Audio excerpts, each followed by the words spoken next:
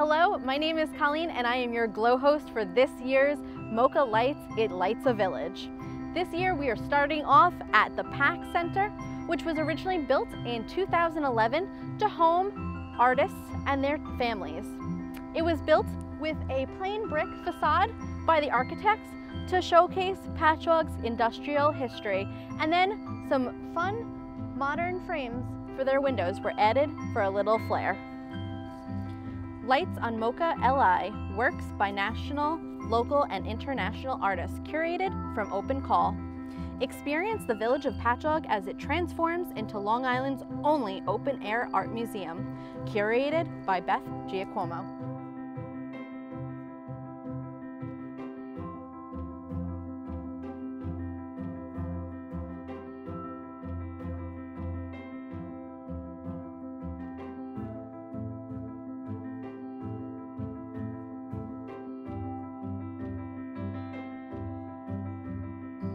And welcome to the United Methodist Church.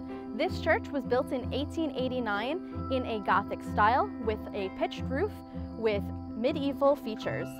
It has 3 glass windows, one of them being rumored to be an original Tiffany's. It was brought in by Tidden and Arnold from Brooklyn. And here we have our first work of art.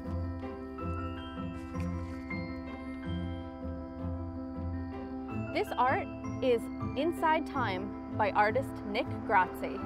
Inside Time is a rare glimpse of what goes on in the middle of the world of a clock when time is relied too heavily upon in our day-to-day lives.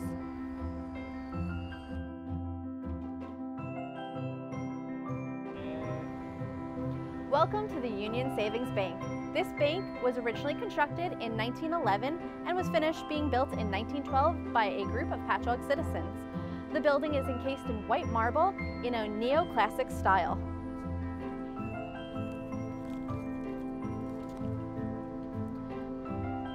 The art we see here is Swimmers by Fernando Lipschitz. Fernando's work is impregnated by the manipulation of the image. Many kinds of analog and digital techniques such as stop motion, digital composition, photography, and mixing completely different worlds, he manipulates reality, showing a new perspective of life. Uplifting, dreamlike, and fun, the Argentinian artist Fernando Lipschitz works playfully through the magic of realism. His stories unfold organically, showing the extraordinary as something ordinary and common, going deeper into reality through the wonder that is, creating a charming and mind-boggling mood. Winner of the Young Directors Award, he has worked for brands such as McDonald's, Nissan, Coca-Cola, and is creating the opening scenes for CBS's Late Show with Stephen Colbert. His projects go viral rapidly and he has been seen by more than 70 million people.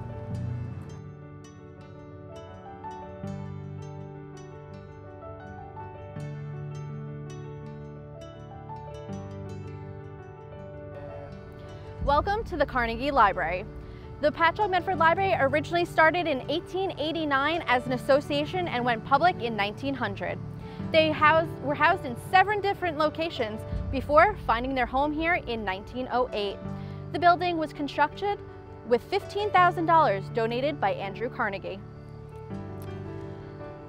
The Patchogue Medford Library was here until 1881, and then Briarcliff College moved on in. Then the building was vacant for a number of years, and it was housed on Lake Street. That land was originally donated by Edwin Bailey. This building was moved not once, but twice in 2012 to its current home here. It was then architecturally restored to its historical greatness of the 1900s. It opened up again in 2016 as the Carnegie Teen Center. And in the basement, you can find the Greater Patchogue Historical Society.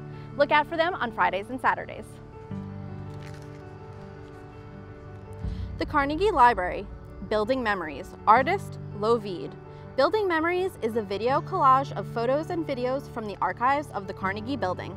Special thanks to Patchogue Medford Library staff and the Greater Patchogue Historical Society. Undulate, artist Takafumi Ide. This work is an imaginary wave that came into the mind when I learned about the marine pollution of Long Island was progressing and asked myself, what could I do as an artist? The object flying around The monitors represents the strength of butterflies that crosses continents, even with their small bodies. I made it with the hope that nature, such as the sea and greenery, will be enriched by the small actions of each of us.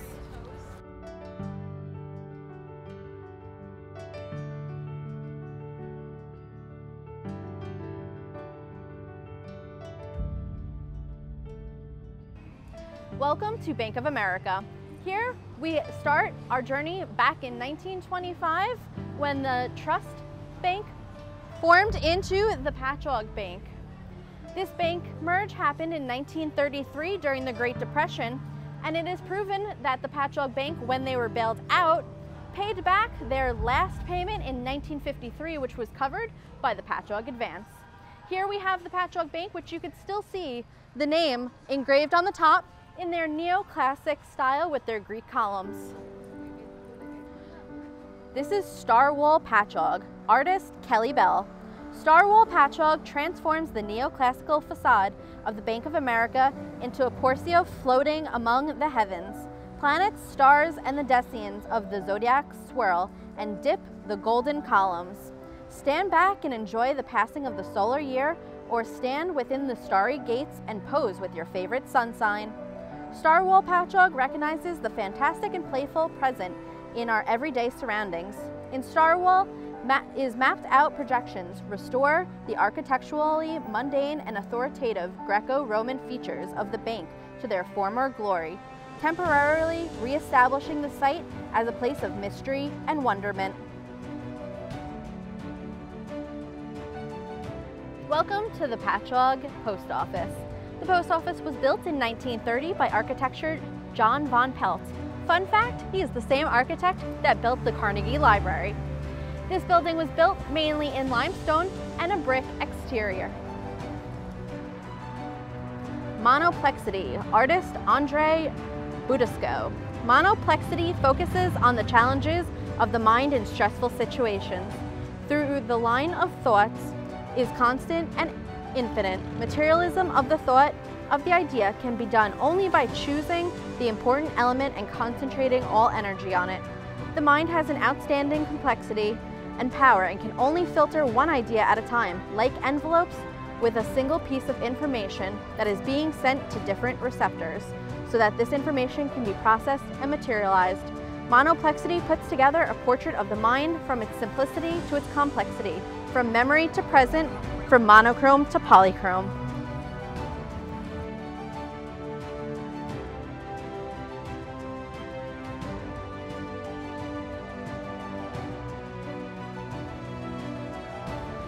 Social Fabric, artists Andrea Cote and Anne Robidoux.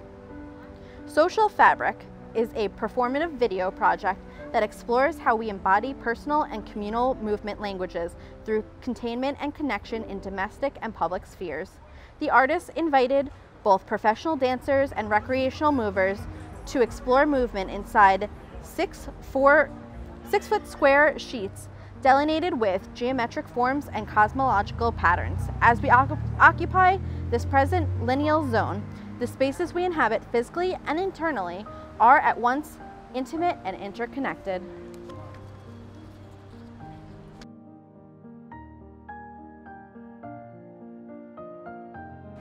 And welcome to the Patchogue Medford Library. The library used to be home to W.T. Grants back in the 1950s. Many people have fond memories of being able to go to the soda counter after school to get a 5-cent hot dog. Prior to it being W.T. Grants, it used to be the home of Dr. William Rowe, which was turned into a boarding house. The house was then demolished to build this building here. Artist Amanda Riley. The conceptualization of this piece, Amanda chose to portray a piece of literature that resonates with her personality, Alice's Adventures in Wonderland by Lewis Carroll. During the COVID lockdown that took place last year, Amanda dealt with many emotional challenges. Faced by the monsters of crippling grief, depression, and anxiety, she sought out creative and positive ways to overcome it. Alice, the protagonist in this piece of iconic literature, matures throughout the story and is able to outsmart and overcome many peculiar struggles and obstacles put before her. In the artist's painting, she illustrates Alice being whisked away down the rabbit hole into Wonderland by butterflies, which are symbols of transformation. On her journey, she is joined by the famous characters, the White Rabbit and the Cheshire Cat. The 2021 edition of the Patchogue Medford Library mural was created by artist Caitlin Shea. This season's coming-of-age mural, Circadian Rhythm, is a colorful look at one of the year's lesser calamities, the emergence of the cicada Broad 17, aka Broad X. The mural depicts the life cycle of dandelion flowers and cicadas, which emerge from the ground every 17 years. The mural is meant to bring bright colors and joy to the community while highlighting the beauty of Broad X cicadas, which are now believed to be extinct on Long Island. Ms. Shea sees the beauty of these creatures and recognizes their importance to the health of our natural ecosystems. This is an annual collaboration between PAC and the Patchogue Medford Library. This year, the piece is animated by North Stream and utilized video taken by Brian Van.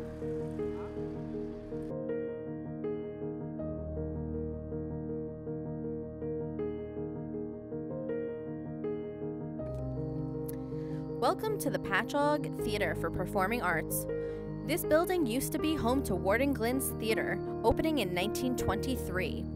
Broadway productions, vaudeville acts, and burlesque shows were very popular. Then, the theater became a movie theater after the Great Depression, where it remained vacant after that for a number of years, when the Patchogue Village purchased it in 1997 to revitalize the downtown Patchogue. Welcome to the Art on Marquee. In collaboration with the Patchogue Theater of Performing Arts, a rotating series of artist-created videos, GIFs, and animations turn the digital marquee into an alternative exhibit venue. The series of works curated for the art on the marquee were selected from open call. This is currently the only marquee exhibit on Long Island. Outdoor projected galleries will be placed in 2 locations throughout the village. Works included in the program were selected from an international open call to artists working in all media and invited by the curatorial team Wavelength. Our second location is the Night Visions Gallery at the Better Man Distillery Company.